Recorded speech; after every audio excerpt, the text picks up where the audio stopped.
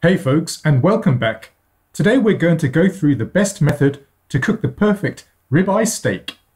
All the methods that we're going to go through today can be applied to cooking any cut of steak. If you follow these simple instructions, you're going to get the perfect steak every time. Are you ready? Okay, let's go. Let's just quickly go through what we're going to need first. Olive oil, rosemary, garlic,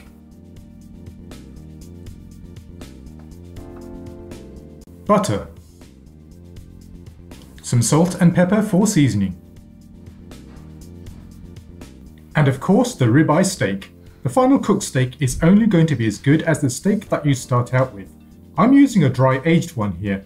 Please make sure that it is at room temperature before cooking.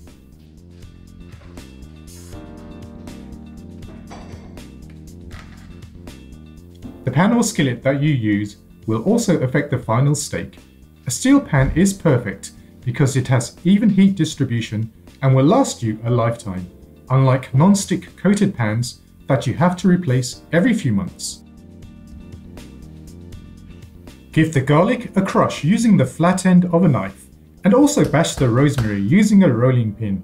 This will help to release the fragrant oils.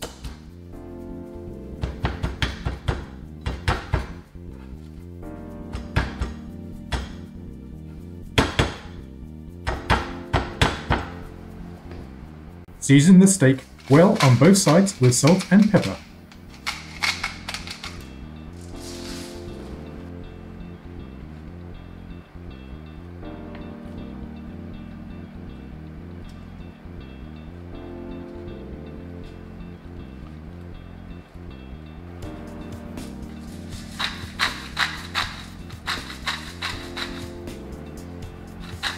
Add the oil into the pan and heat it up to a hot temperature before adding the steak.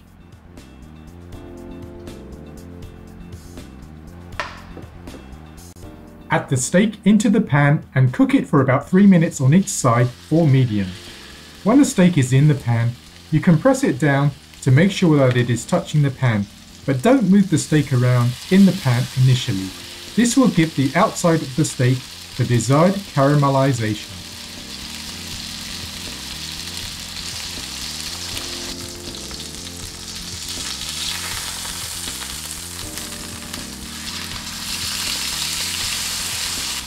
Add the butter into the pan along with the garlic and rosemary.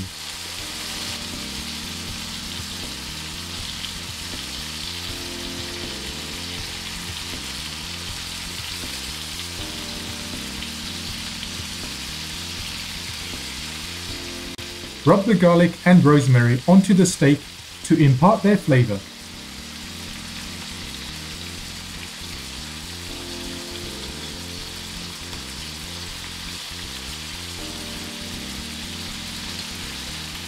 And also baste the steak in the flavored butter sauce.